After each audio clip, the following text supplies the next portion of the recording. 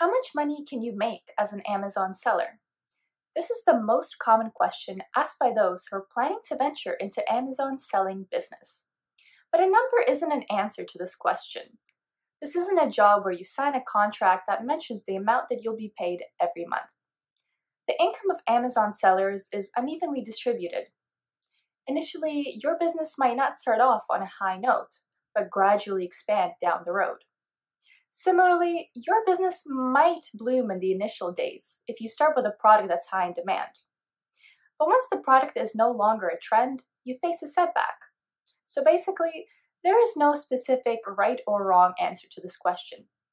However, statistics state that the majority of Amazon sellers earn anywhere between $1,000 to $250,000 a month. Nearly half of Amazon sellers make a profit margin of 20 to 50%. Despite the fact that these reports hide the disparities, they give a rough estimate as to how much Amazon sellers earn. If you want to decide if it's worth quitting your job to start your selling business, the answer would both be yes and no. If your earning lies anywhere close to the mentioned range, then it is yes by all means. You would have to wait for years to get promoted and earn the same income in a constant 9-to-5 job. If you earn the minimum wage that your job would have given you, then it is definitely not worth it. This is because you would have to reinvest part of your profit to keep your business going. And there are many ups and downs in this business, and the risk is definitely not worth just minimum wage. However, there are a few key factors that influence your sales, and you must recognize them to carve a niche for yourself in the field. In today's video, we'll look at these factors one by one and work on them to boost your sales. Remember them as the 5 P's that greatly contribute to your success. The 5 P's that decide whether your business plunges or plummets are product, price, pattern, planning, and promotion. So let's get into the first one, product. Product always comes first in the majority matrix of the most important elements to run a successful business. The product that you wish to sell has to be in accordance to the needs and wants of the customers. It is always a good idea to brand and improvise a product before selling it on Amazon. A buyer would prefer to spend his money on an upgraded product rather than the most basic version of it. If you wish to surpass other competitors, sell a product that is high in demand. For example, if iPhone 12 is the new trend in market, you should consider selling its cover case over that of its previous versions. Hence, keep yourself updated with the new trends in the market to bloom your business. Number 2 is price. Needless to say, price is one of the most significant factors that the customers use to decide whether or not to consider your product. It also influences everything from cash flow to inventory. Whether you incur a profit or a loss is solely dependent on how you price your product. How does the product's price affect its sales? If your product is too low priced, the chances that the buyers would assume it to be of low quality are highly likely. Likewise, if you overprice it, many of them wouldn't even bear to spare a glance. Now, the question is, how should you price your product? You should check if the price is reasonable from both your and the customer's perspective. Firstly, calculate all the costs involved, like cost of raw materials, shipping costs, and fixed costs. Do not forget to include the promotional cost, as you will have to pay a certain amount to Amazon in the form of PPC and keyword bids. Incorporate a certain percentage of profit margin. Sum up all of these to set your product price.